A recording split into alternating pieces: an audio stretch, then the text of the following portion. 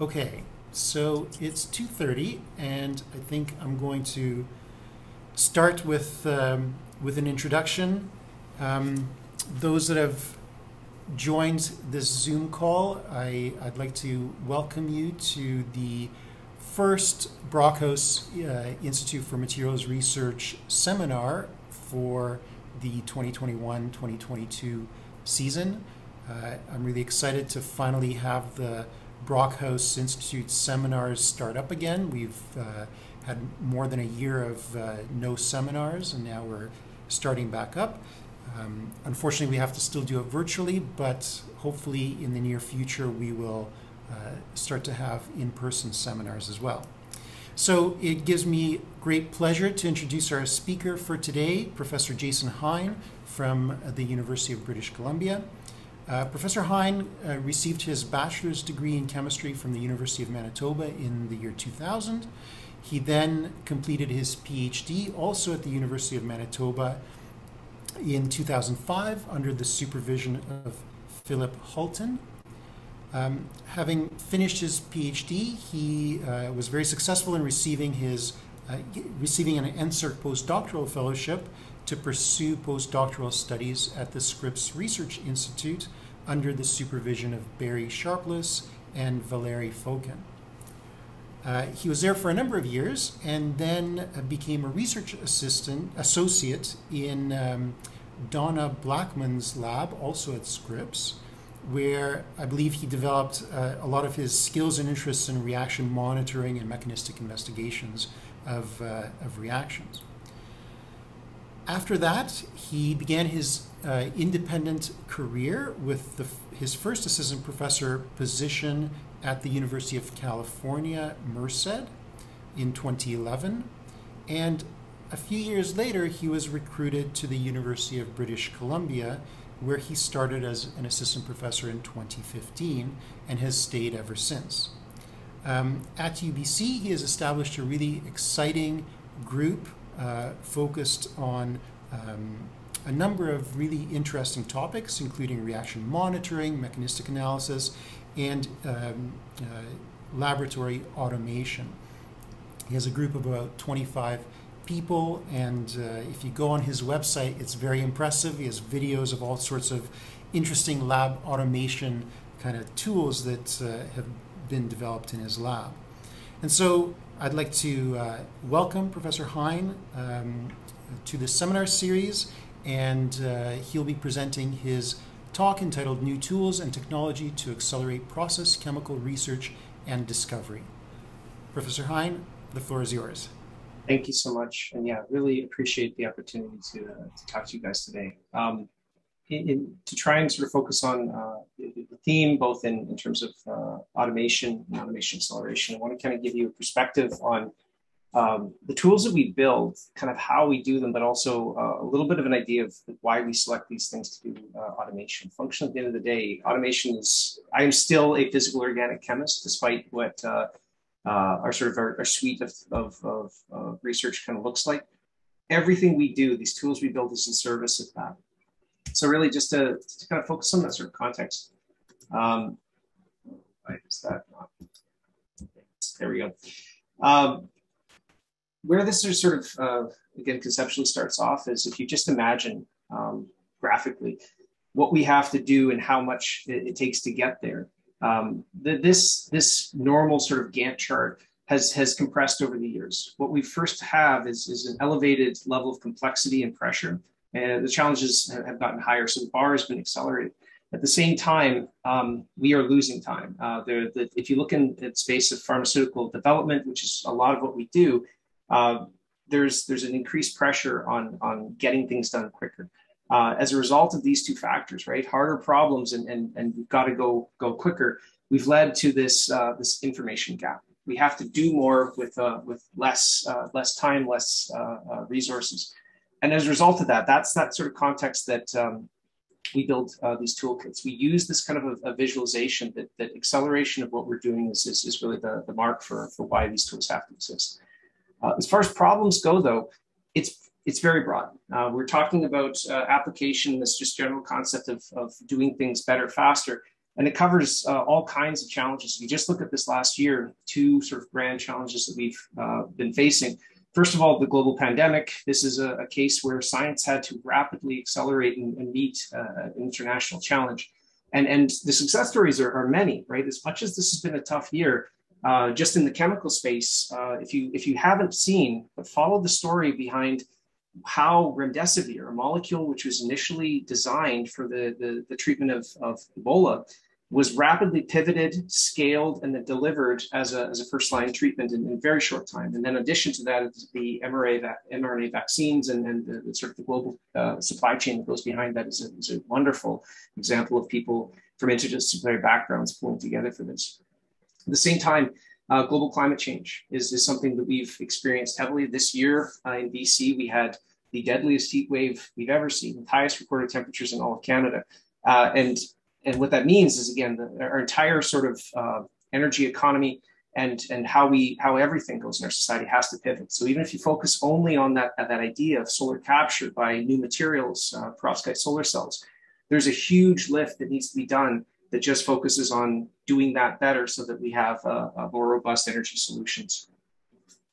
And again, these are things that are not as easy done as a single component, right? These are massive teams of people from interdisciplinary backgrounds that are necessary to make headway in all these. From my perspective as a process chemist, what I'm really talking about is synthesis, and that means making a material or a compound and understanding how one did it, not just for replication, but for things like manufacturing and control. And in my very simple world, what that means is I want to have a reaction and I want to see what's happening inside that reaction. I want to be able to trend the concentration versus time profiles of what's in that system so that I can exert my own control and selectivity. It's not that easy though. In fact, in order to get between the reaction and the visualization, there's a whole suite of analytical and other tools that are necessary to really be able to do this. Because one of the problems you can imagine is if I'm doing a reaction and I don't sample it properly, if I mess up the system just by doing that analysis, or the way that I do the analysis perturbs or changes the system, I'm measuring a model system that has no bearing on how the actual manufacturing case would actually look. So we have to come up with this suite of technology in the middle that allows us to truly study the process in its close to real world situation that we would actually sort of get to.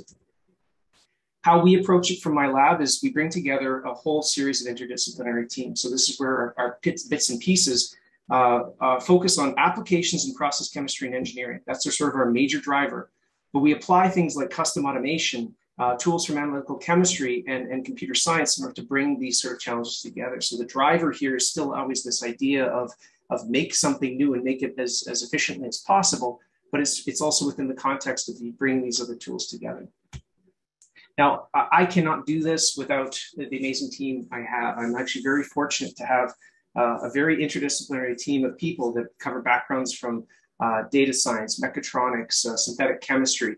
And it's really, I look at our lab as sort of fostering this kind of an interdisciplinary collaboration.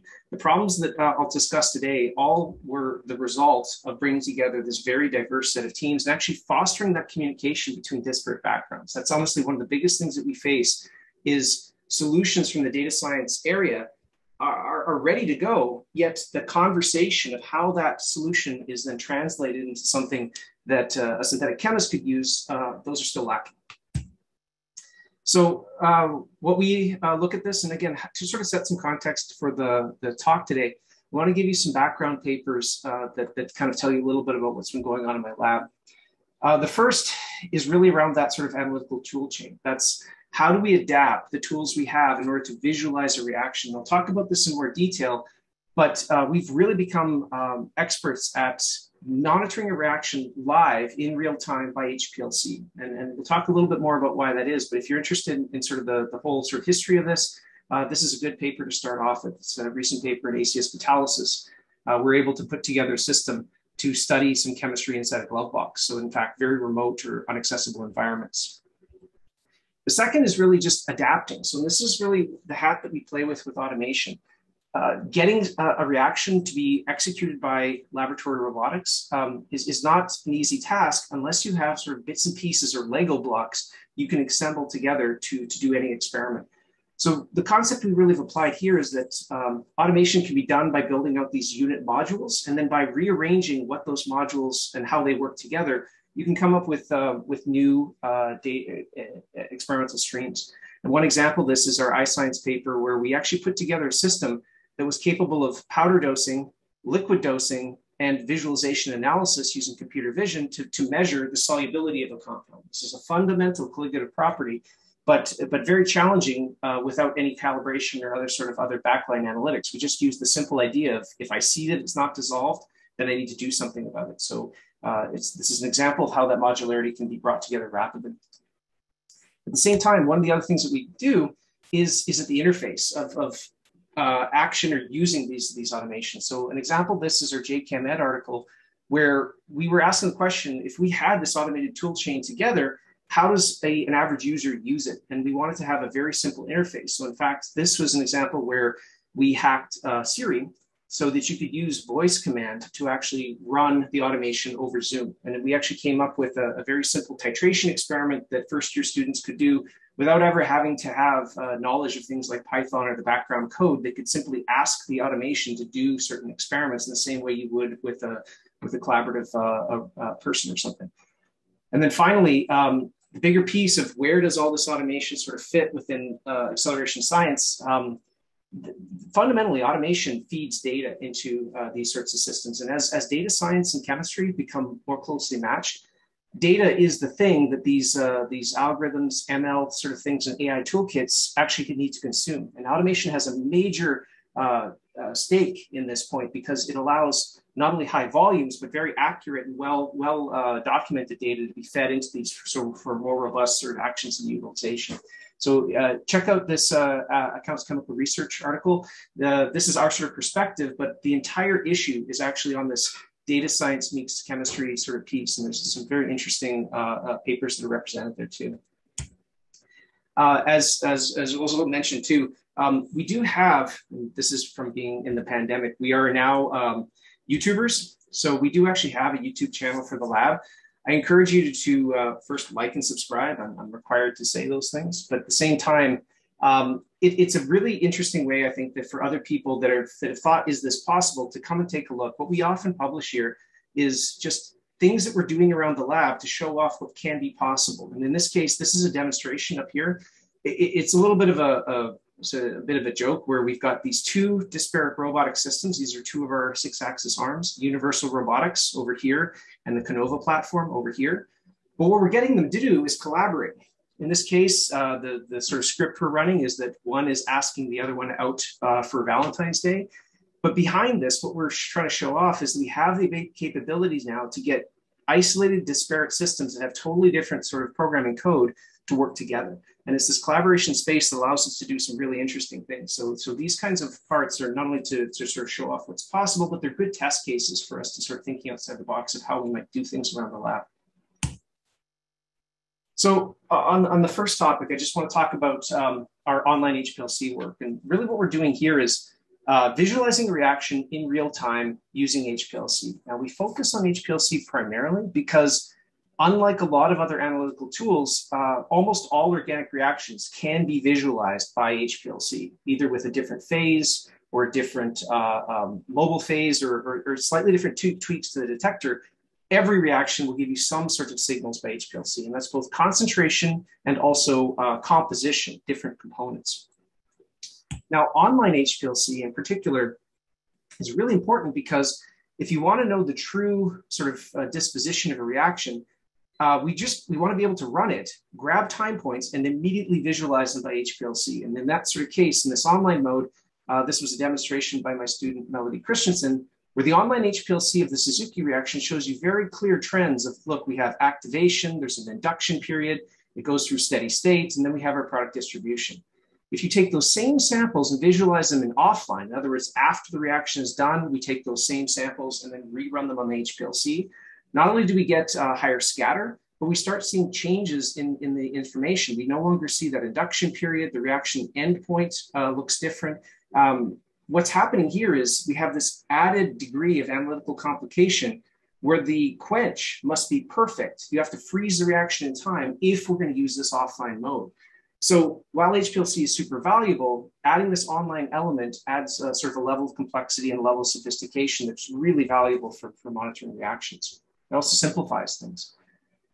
We've built hundreds of different sort of characteristics of these kind of LC online monitoring systems, and just a couple are sort of cited here over the last couple of years.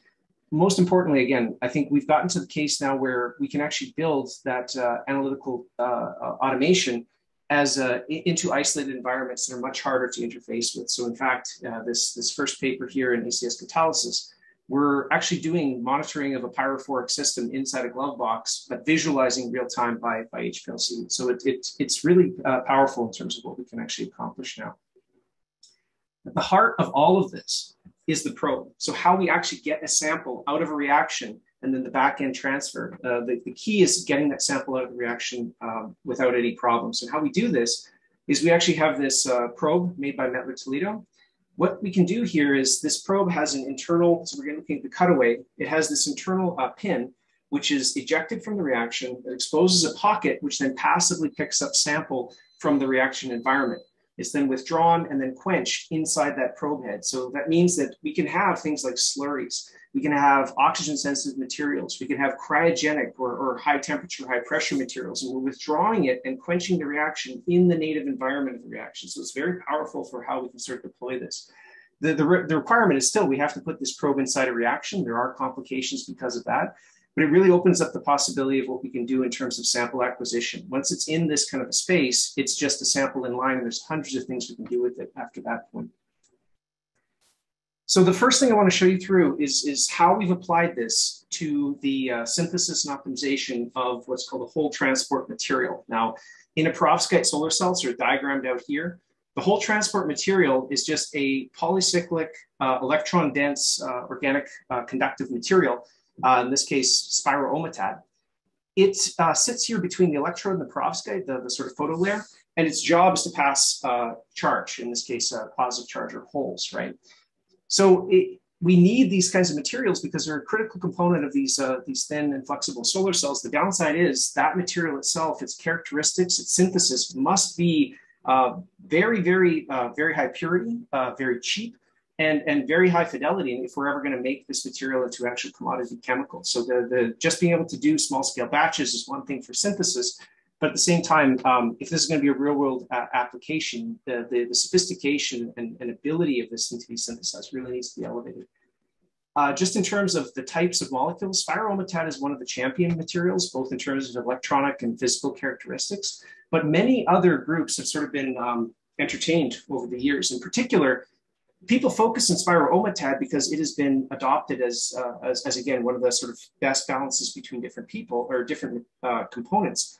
However, different core modifications like these xanthone derivatives or potentially these unsymmetrical sort of compounds where you may have, let's say, a donor acceptor characteristic built to it really could potentially give some very interesting properties. The challenge there becomes understanding how to do the synthesis to give you these more bespoke materials in that case. So understanding the mechanism and just generally how this reaction works really helps to unlock the synthetic workspace, what experiments we can run, but also potentially allows us to manufacture materials like this to a higher level. Just generally, how the spirometad comes together now is this tetrabrominated material. We carry out 4 CN cross-couplings using palladium cross-coupling. This is a Buchwald-Hartwig type amination to give you your final product. You can see that there's some interesting things here. Having a polyhalogenated material like this means we have to do 4 CN cross-coupling events. And if every one of those CBr bonds, you can think of it as a liability. Every time we do one of those reactions, there's a possibility that something will go wrong. The bromination will fail, you get a hydrogen insertion or something to that effect. And what that means is we need all 4 of them to work perfectly to high degree of fidelity with very low catalyst loading. And if that's not the case, we're making mixtures of products. So just thinking of it as these single events, as you do this component, you start with your tetrabrominated material, substitute 1. The second substitution actually has to do regiochemical differentiation, so on the same ring or opposite ring. And further, this compound here is actually axially chiral, right? We differentiated the stereochemistry here. And then finally, the tri-substituted and then tetra. So if any of these steps is beginning to fail, you end up with a breakfast of different materials. One thing we wanted to do, though, is we looked at this as one way we could potentially control this is by using what's called ring walking. Ring walking is a terminology where multiple cross-coupling events can happen where the catalyst never leaves the pi system. And this is something that's been visualized with other polyhalogenated systems for CC cross-coupling. So these molecules here start off as a dihalogenated substrate where a Suzuki reaction is used to rapidly get dye substitution without this kind of stepwise type behavior. So it does exist and seen in things like carbon-carbon polymerization for conductive electronic materials. So this can be utilized, but it's never been seen in like a CN cross-coupling kind of a world. What we mean by this ring walking is you think about the mechanism. We start with our palladium 0. We undergo a coordination and an oxidative addition where one of those halogens is now substituted. So we have our palladium 2 species. Amine coordination and base deprotonation gives us something ready for reductive elimination, which gives us our CN bond. Now, at this stage here, at the palladium, that last compound, the palladium is still coordinated to the pi system. And normally, if we were to dissociate, we could start this process again in that sort of iterative or stepwise kind of way. However, if this complex has the right kind of life cycle, we can undergo a ring walking event where the palladium never leaves that pi system, remains coordinated. And we rapidly CN do another oxidative addition, and we functionalize the other side of the pi system. So this way we don't see partially substituting intermediates. It drastically simplifies the problem, and it gives us a control element that we could use for very specific kinds of substitution patterns. So the interesting thing is, in fact, just a quick study showed that it actually works. And what's interesting, if you start with this tetrabrominated material and we do our cross-coupling using tritubutylphosphine as our reagent under these lithium HMDS conditions, in fact, we only see one intermediate and one product. So the HPLC time course here shows our tetrabrominated material being consumed. This yellow trend here is our intermediate, and then the product is slowly growing in. So we don't have this high degree of complexity that we thought we could run into if you have the right kind of catalyst and ligand environment. Most importantly, though, this intermediate, we're able to isolate and crystallize it to confirm that, in fact, it's this specific dye-substituted product where both of the bromines on the same aromatic fluorine system have been replaced, not across the two rings. And that speaks to that we're dealing with this ring walking type event. We're functionalizing both things on the same pi system first. So this is interesting because now we have this control element. We're confirmed that it's possible. What we wanted to look into is as we change the chemistry, could we actually either stop at that point, stop at this intermediate and then divert it off, but also could we use it to potentially arrest or not do that ring walking kind of event? What we found is, in fact, if we go to things like Xanthos, dye-substituted type ligands, what we can get is turn off ring walking. And what we now have is this sequential mono, di, tri, and then finally spiro kind of behavior. Interesting thing, the dye-substituted product we form here is actually the opposite face one. So we actually get dye substitution between the two rings, not across the same aromatic system. So what that speaks to is that we're getting an oxidative or reductive elimination and then migration to actually stereo control to or steric control over to the other ring system. So it's a really different sort of control element. So having both of these two kind of modes means that we can actually start to address very different substitution patterns just by changing the ligand in the catalyst system. It's not unique to sort of that tritubutylphosphine one. In fact, these kind of iper-Pepsi kind of systems are also very high fidelity for these intermediate and then final one by this ring walking kind of event. And we've worked out conditions now where we can start to try and at least maximize the concentration of this intermediate. We haven't found a way to completely arrest that sort of secondary substitution, but by understanding the kinetics of the system, we can tune it to be lean on certain materials and have it form that intermediate as a major product. And that gives us access to these orthogonally substituted materials down the line. It also opens up to other cores. So in this case, if we wanted to go to that xanthone core, which is actually considered to be sort of a next generation material, you have the same problem. You start with a tetrabrominated material, but now you've got differentiation top and bottom. And what happens there is that the possibility of materials just explodes. Now, instead of just those kind of intermediates, we have a lot of different regiochemical and stereochemical differentiation where the reaction is very differentiated in this case. The nice thing, though, just as a quick snapshot, is our HPLC time course allows us to visualize each of these stepwise events. We can actually see the formation and sort of evolution of the reactions we move between them. And again, this is a level of depth of visualization of reaction which is not possible without the tools we have. We haven't gone a lot deeper yet in terms of the control elements, but it's having this tool means that we can look inside a system and ask direct questions instead of just saying, oh, I'll mix these things, what do I get as an outcome? The time course analysis gives us another degree of depth.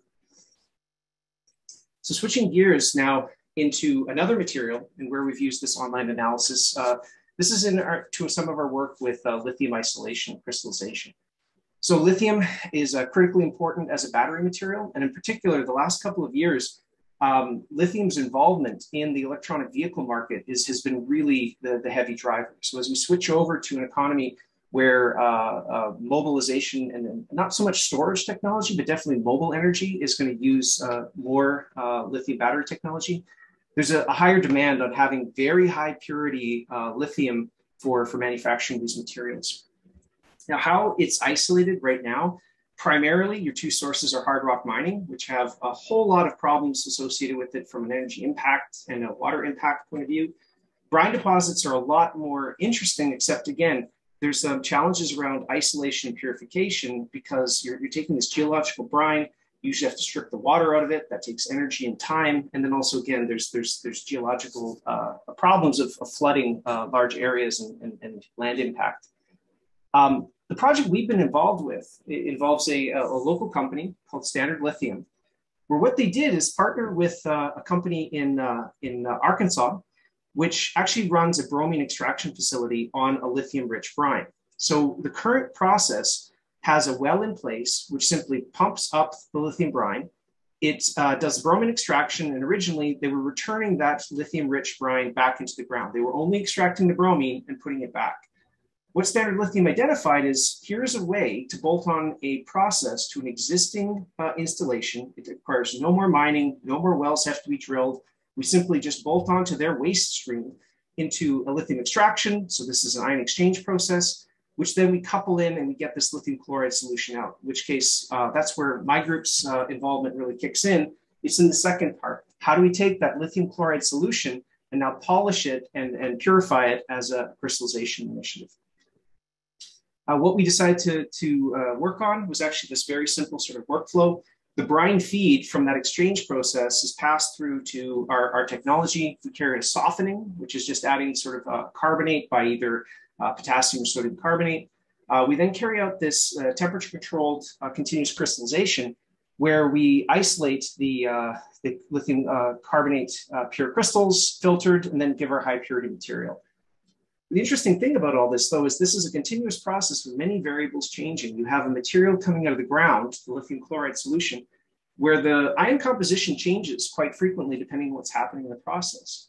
If the whole continuous plant is going to work efficiently, what you need is inline analysis to know where you are so that how the plant has to behave. So in this case, we use two critical tools. One of them is inline microscopy. So this allows us to visualize the crystallization in real time. And then second is ion chromatography.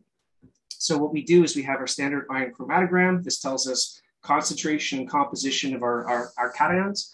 And we built a system that allows automatic sampling, dilution, and preparation. So basically this can operate passively in the background to visualize what's happening in the process. So to give you kind of a high level perspective, what happens right now is lithium chloride brine solution normally would have to undergo a series of reprocessing to get rid of certain components to prepare it for the current OEM crystallization method. The reason for doing that is that if you can't control this sort of crystallization downstream here very efficiently, you better do everything you can to make this input feedstock identical so that you don't have to, you're assured that the input is always the same. We took a different route and just said, look, we're going to use that same chemistry, except we're going to constantly adapt our process to meet the needs of whatever lithium brine is coming in. So we have variation in how the crystallization can happen to achieve the same kind of goal. Now, why this is so tricky with lithium carbonate, First of all, it is what's known as an inverse solubility material. Actually, as you heat it up, it crystallizes, which is good, but also a little bit weird in terms of handling things. What it also means, though, is that it actually has a very narrow saturation. A single batch of this, if you swing between sort of 0 and 100 degrees, it's only about 10 to 12 grams per liter. So it's not really a high throughput type material to do a recrystallization using this. The concentration of brine coming in usually is in this kind of range about here. Now, the interesting thing that is that solubility curve is true for pure lithium carbonate in solution. However, we're not dealing with pure lithium carbonate. The brine we're dealing is contaminated with calcium, sodium, and other components. And what happens is you get common ion effects. The solubility curve that we've defined here, even if that was perfect and we knew it really, really well, the problem is as other compositions like sodium or potassium change, the concentration and solubility of lithium carbonate will also change. So as a result of that, if you don't know what the full ion composition is, you don't really know where this solubility line lies. And as such, you can't really control your process. In addition, if you don't understand where on that supersaturation curve you are, it's very difficult to control your crystallization. If you have uncontrolled growth, generally what happens is rapid nucleation, agglomeration of the material, which traps impurities from the solution phase. You get these impure crystals that actually are holding on to a lot of the supernatant. If you can do it controlled, what you get is very cleanly defined lattices with very high purity crystals with no exposed surface areas and no inclusions. So one of the beautiful things of having something like our online analysis, we can tell if that's happening and again, adapt the process to achieve an outcome. So in this case, uncontrolled growth would lead to something that looks like this under our microscope, where we have these kind of puff balls and spikes. But a controlled process leads to these very long aspect needles that are not only easier to filter, but also we've got this exposed surface is to a minimum. We don't have a lot of sort of inclusions in these cases. At the same time, how we do this is we need to know what the composition is. That's where our online chromatography allows us to visualize what the composition is and adapt the crystallization to meet that sort of need. So yeah, this is basically a very convoluted space above the solubility curve that knowing where you are on this map is really the key to doing this well. I'm not going to go through in hyper detail all the different steps, other to say that we've now actually taken this concept, scaled it up, and we have a pilot plant that's operational. So we went from our benchtop material to an operational pilot plant down in Arkansas in roughly 3 years. So the really cool thing about this is not only that we've taken a technology and really accelerated the TRL, but using this online analysis meant that we could confidently keep scaling the system up to apply it to new places without having to look back and do a lot more inline testing. We were able to move forward with the process and gather enough knowledge at these smaller models that those same sort of online analysis could be used to build it up. So we're now at a system that can sort of produce a kilogram scale material in the matter of about a day or so. And we're further scaling this and refining the technology as well. So the last one, though, is kind of fusing these two concepts. Inline analysis allows you to know where you are on a system. So that's where you can either build a model to understand what your correct sort of experiment has to be. Once you understand a system, the inline analysis allows you to really know what your control elements are. What we wanted to do is evolve this and say, well, for very dynamic systems or for a completely unknown space, how do we take inline analysis and actually feed it back to which potentially could be an algorithm, something that's more automated even still. So this is where if we took the entire sort of scientific design process, the learn and play out to execute reactions and then design new experiments, if all of that was under the control of potentially an algorithm. So what this has led to is the evolution of what's known as a self-driving lab. Now, the difference between sort of, if you think of the two extremes, a manual experimentation, what we're talking about is a researcher that can do any experiment that they want. So it's very flexible. You can run any different experiment on any given day. The downside is low reproducibility. There's issues with cases of, again, control of a reaction parameter, unless there's a lot of dexterity and a lot of sophistication or experience in the manual experimenter. There's also infrequent learning because you're only doing one experiment at a time. And for very large experimental design spaces, that means a lot of time in order to sort of experiment through these. On the other end of things, high throughput experimentation, sort of starting in the early 2000s, really arose to the front because what it allows us to do is survey massive amounts of data. We can get a lot of information about a reaction. However, it's a very limited parameter field. So for example, high throughput experimentation in the context of pharmaceutical development, there's not that many reactions which fit perfectly well under the HDE kind of format, or building reactions so that they can be scanned effectively under HDE is a whole challenging area onto its own. So what you get is a lot of information about things like amide reactions, Suzuki couplings, but you don't have a lot of variety in the reactions that could be applied. So self-driving labs are meant to sort of fit in the middle of these two.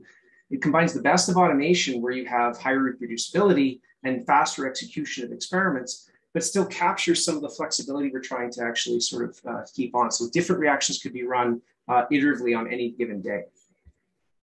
Now, this concept is not science fiction. In fact, if I would point you to one of my colleagues, Alana Asper-Guzik, he's had this paper in Chemical Engineering News where they were talking about the lab of the future is not science fiction. In fact, there's many versions of this that are starting to come online now. That this concept of a system which is algorithmically driven can really take shape in a bunch of different ways. And in fact, Alana is leading a consortium in Canada known as the Acceleration Consortium, which we're involved. But also there's a whole facility coming online with the NRC out of Mississauga, which is going to be dedicated to these kind of platforms and sort of developing in this strain. One of the things that generated a lot of this in Canada is actually a project that I was involved with my collaborators, Curtis Burlingame here at UBC, and again, Alana Asper-Guzik at the University of Toronto. We were able to build what was the first self-driving lab for thin film materials. So what this was allowed to do, this was known as Project Ada, and it allowed us to survey what composition and also what formulation is necessary to create a component of a thin film solar device. In this case, it was a whole transport layer for what would be a perovskite solar cell. And what was really interesting about this is it allowed us to test this concept out, evolve the hardware, but then also start to generically template this as how else this type of a concept could be duplicated for any other problem.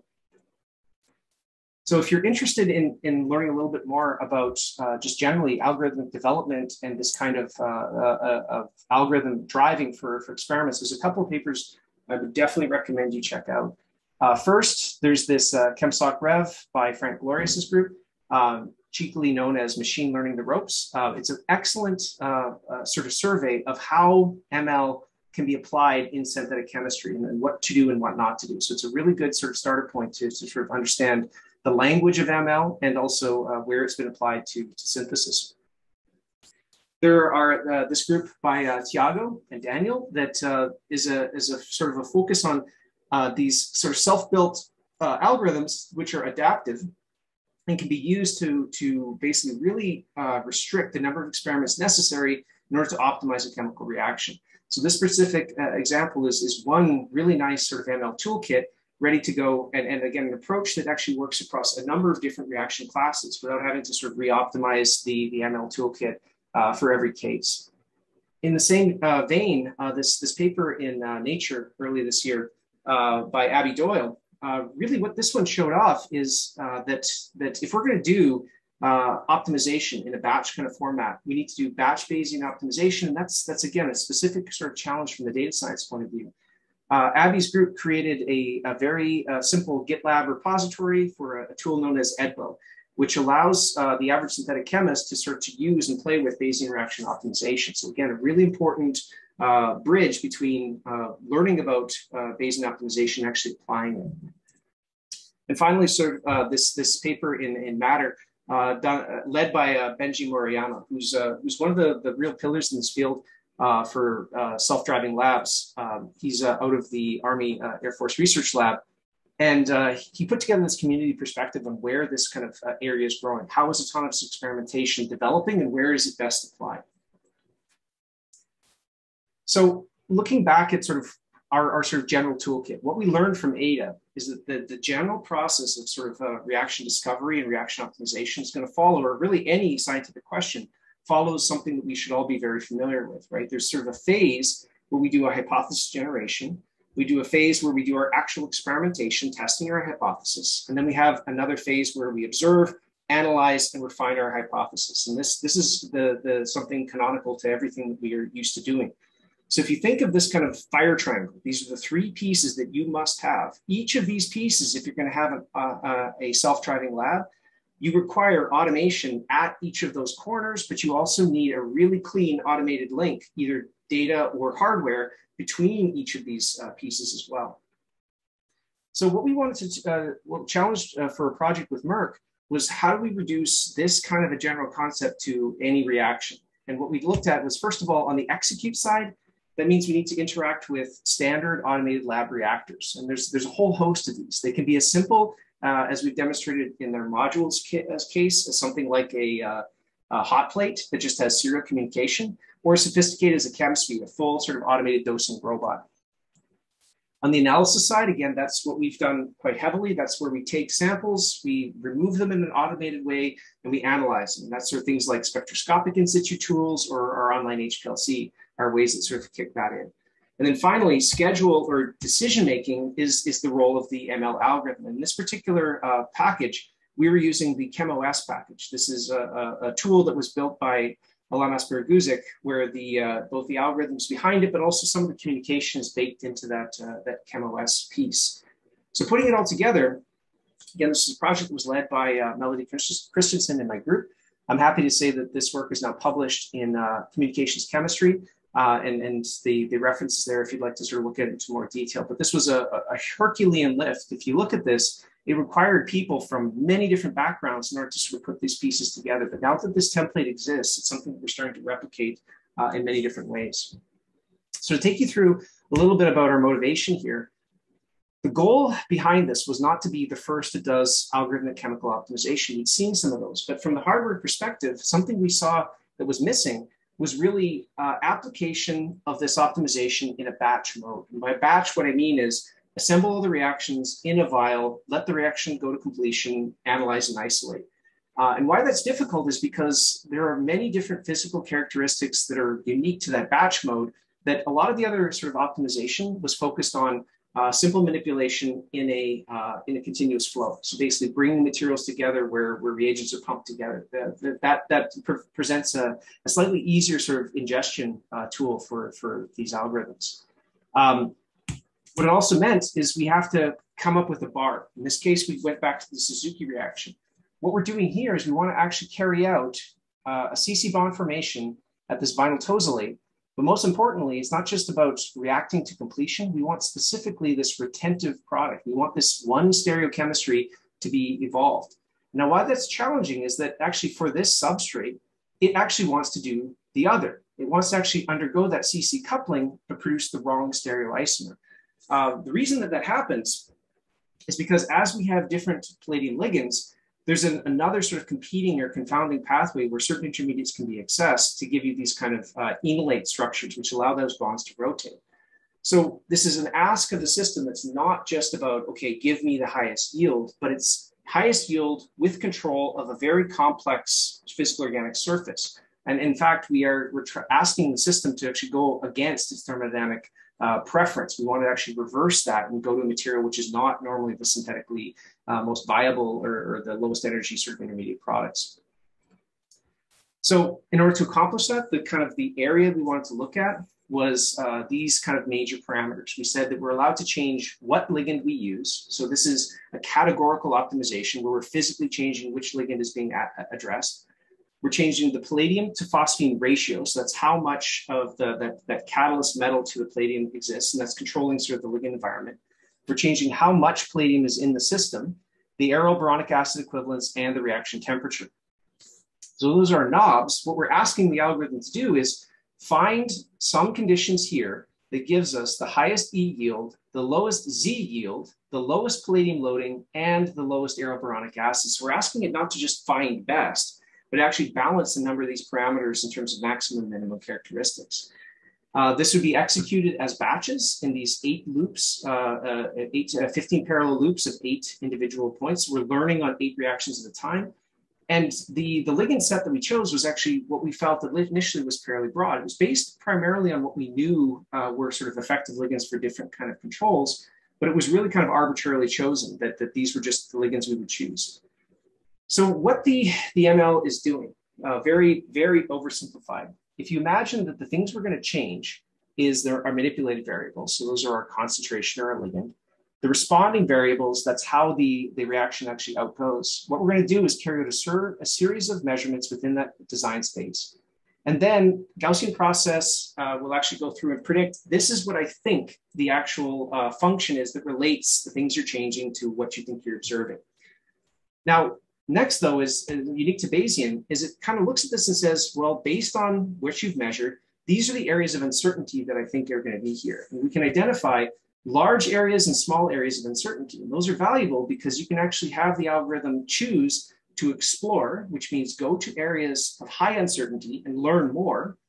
And we can do something where it can exploit. We can find an area that's doing quite well and then do sort of more like a gradient extent to optimize here. Now, getting this part right is critical to making the ML algorithm work well, because if it focuses too much of its time on exploring, it will spend all of its time filling in gaps, but you never get to a maximum. If you exploit too heavily, what you get is the system will find an early hit and then it will stick to it and it becomes blind to what might be a global maximum. So this is a very tricky balance that has to be sort of struck. And this is something that in particular, the Griffin optimization code that Alana Sperguzik has developed does quite well. So this is what our output kind of looks like. We're varying the palladium ratios, the palladium loading, the aerobarometric exquisite. These are all the sort of pieces that we were changing. These are our outputs, the Z yield and the E yield. And what we find as ranking against different ligands, the algorithm has selected ligand 7 here and a little bit to some extent ligand 1. You can see it spent more of its time. There are more experiments run on these ones as opposed to some of the others where only 4 experiments were tested for some of those. So what we're saying is this is the final evolution where all parameters are being optimized. It's actually gone through as the experiment and begun to focus or spend more time or more experiments in its budget on these ones that are seen to be successes. In fact, the cool thing is it was able to identify conditions here which matched the best case conditions that we'd seen from other rounds of normal sort of high throughput experimentation. So in a shorter experimental budget, it was able to navigate this very convoluted space and actually find what we consider to be best case conditions. Now, the downside with this was it didn't really allow us to find anything better. We had a hit that matched what we knew, but it was a little bit of a letdown because we didn't find anything outside that box. And this is where we realized we'd actually really screwed up. Building this whole system that was capable of exploring inside a box we had defined, that was one operational challenge. But in order to do better, you need to step back and give it sort of more free rein. You need to give it a bigger experimental box to actually look into corners that you may not have actually explored. And what that came down to us was looking at a different design space. It was actually going back and systematically changing which ligands we use, and that was through a partnership with the group at Utah, Matt Sigman's group in particular, that does this sort of parameterization and PCA analysis.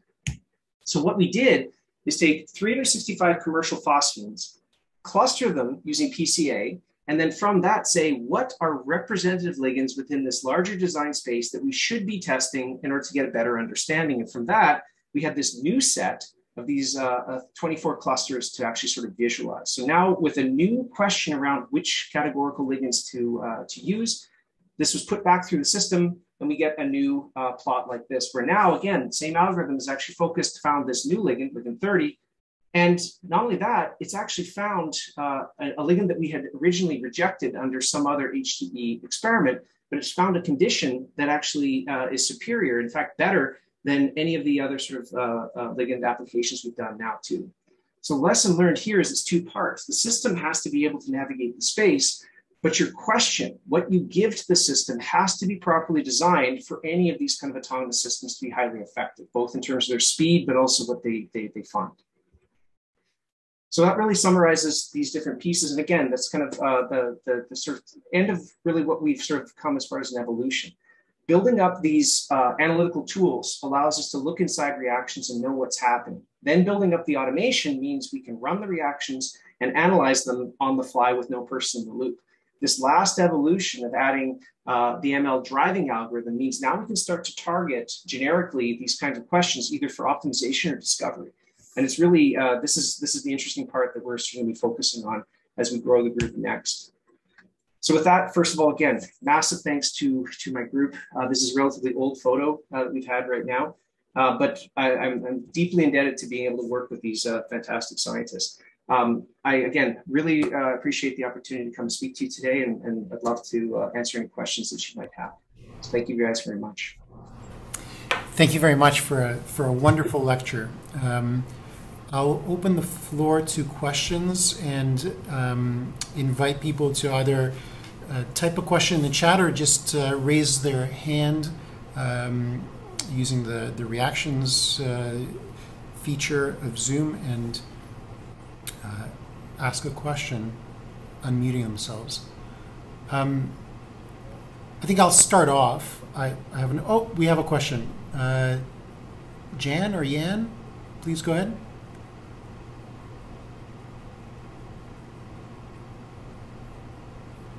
Jan, pause. Or Yan? Or you should be able to unmute yourself now. Okay, thank you. Sorry, I couldn't unmute myself. First, thank you for the great talk. I really appreciate how you combine the experimental tools which give you reproducible data, which is very important, I think, for machine learning, right? That you have, because I see lots of talks where they use kind of ICSD or data sets which are not the same, but I think it's very good. So I have a question: when you have something, you have experiments and the computer shoots something which is kind of dangerous, what kind of safety net do you have inside here that something goes not wrong and blow up your entire lab? Yeah, that's a great question. And this also sort of touches on sort of the last point I was trying to touch on of your experimental design space has to be very carefully considered before you push go. And so the quick answer, what do we have in place?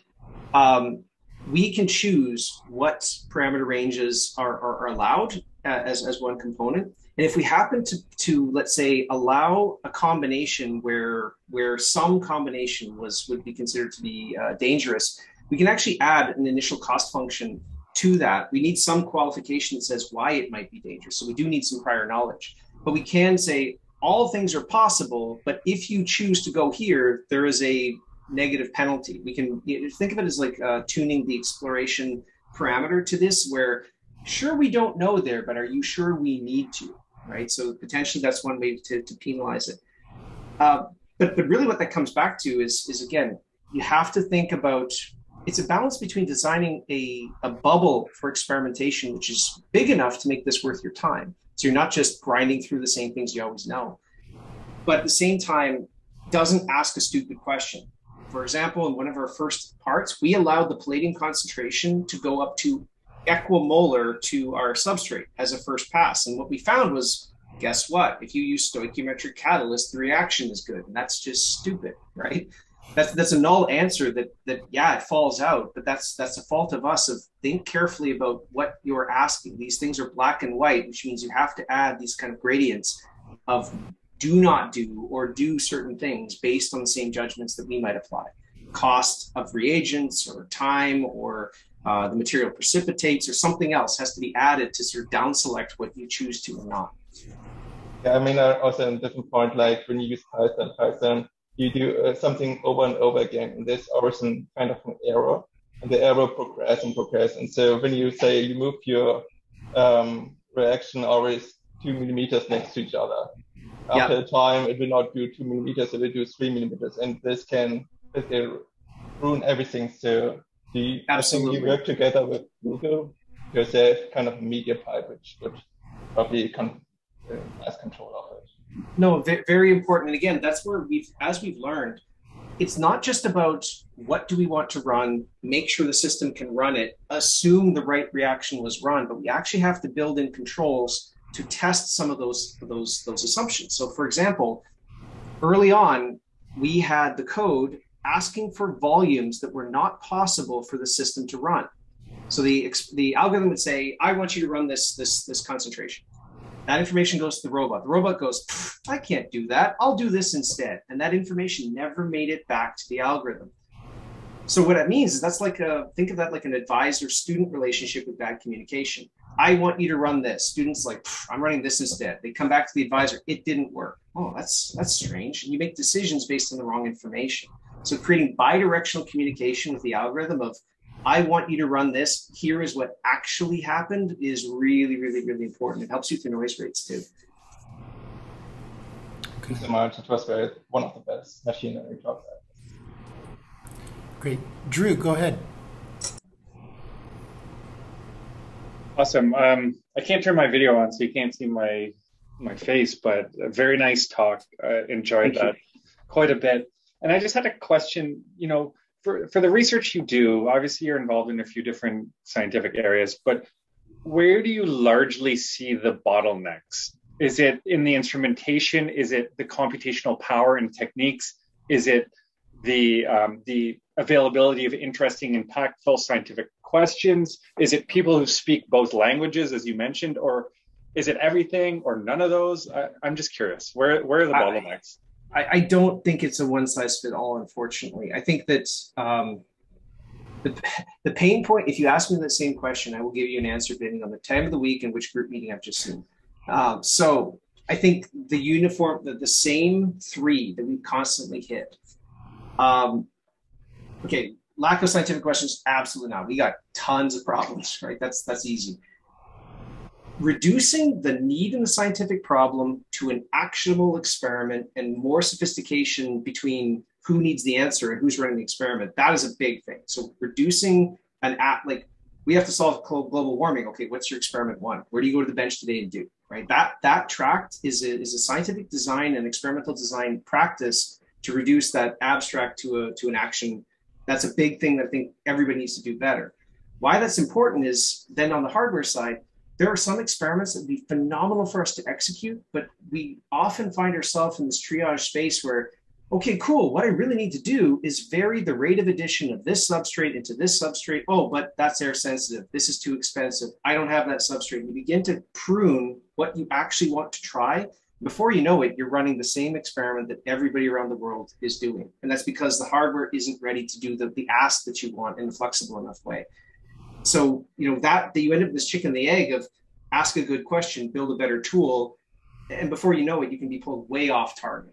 And then number three is completely that communication issue. There are phenomenal solutions in data science, in synthetic chemistry, in inorganic chemistry, where there is not enough population between those groups, where the solution to the major problem you need was invented in the paint industry in 1950, and none of that information made it back to you.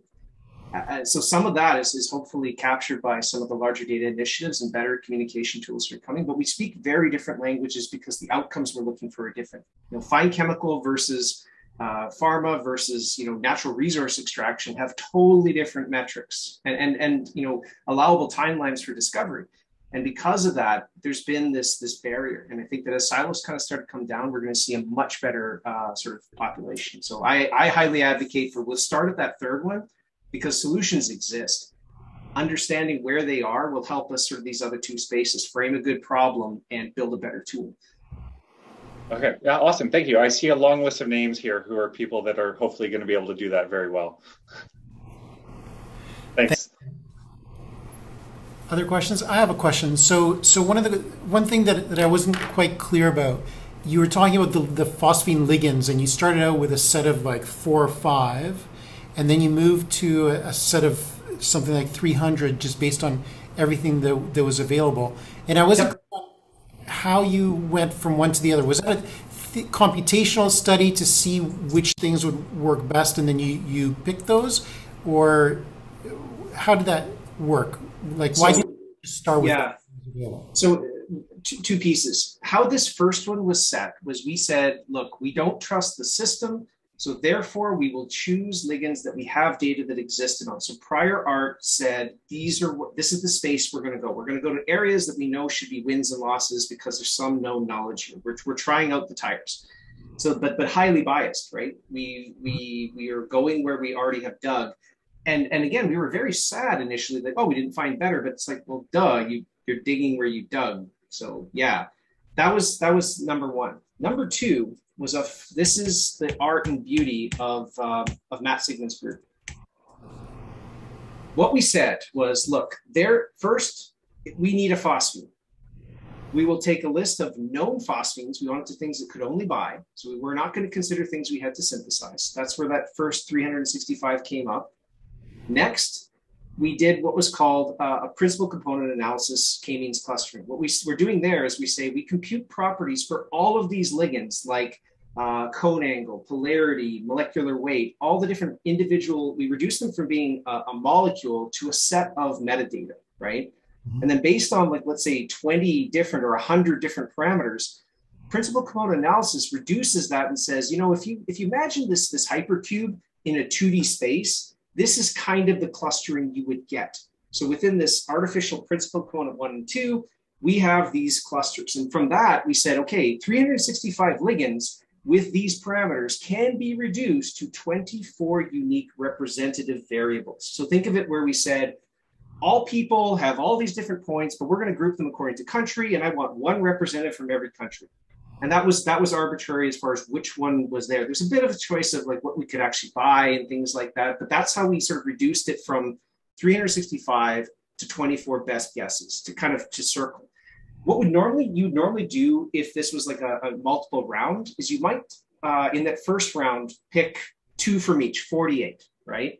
And then based on that, we might get a pattern that says these 3 clusters seem to be better. So we'll do another refinement around representatives from just those 3. So it becomes a focusing or filtering sort of exercise. But that strategy of progressive triage and experimental data is honestly, that's a field unto its own, because the earlier you introduce bias to triage experiments, the faster you screw yourself up to actually sort of say, well, I'm just going to find what's already been found, right? The value I see with this is we can keep the net as large as possible until the last possible second. And those triages, those end corners of dark space that we have not checked, that's what I'm after, right? Mm-hmm. Run the reaction that nobody would think of doing, because why would you? No literature says to.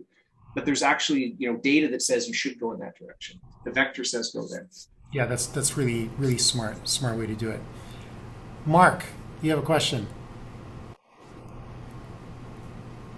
Yeah, I'm just trying to get my video to come on, and I think it is. It is. Yes, hi, Mark. Jason, fantastic. I learned something every time I talk to you about what's going on in your lab, and I've talked to you enough to be surprised all the time. The number that is high praise, man. Thank you. Yeah, the number of systems you're working on is just crazy, and I love it. Of course, we're hoping to do some work in the lithium brine with you. The questions I have, there's a couple simple ones.